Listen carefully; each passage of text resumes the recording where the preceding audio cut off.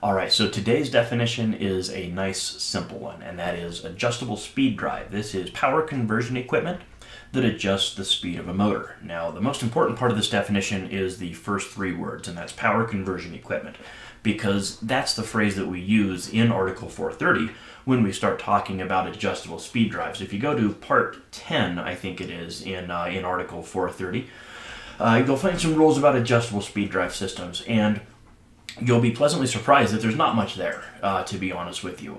Some of it's for manufacturers, some of it's for the design community or for the electrician if they're sizing the conductors. But adjustable speed drives are actually pretty simple as far as the code requirements are concerned. How you size the conductors feeding them, and how you size the conductors leaving the adjustable speed drive. There's also an informational note to this definition. It says a variable frequency drive is an example of an adjustable speed drive, probably the most common example, a VFD or a freak drive as they're sometimes called in the field. A variable frequency drive changes the speed of the motor by changing the frequency and the voltage of the circuit. So where would you see an adjustable speed drive? Well, there's really kind of two spots. Obviously, you would see it when you're wanting to adjust the speed of a motor.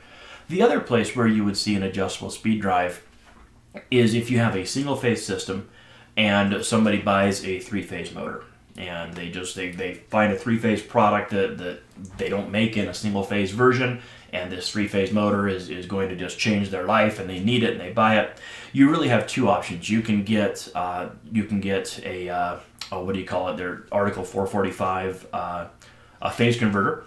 You can get a phase converter to add a phase, basically. They make them in static and rotary, or you can get an adjustable speed drive. So those are really the two locations that you're going to find an adjustable speed drive. And again, the requirements for them are pretty simple.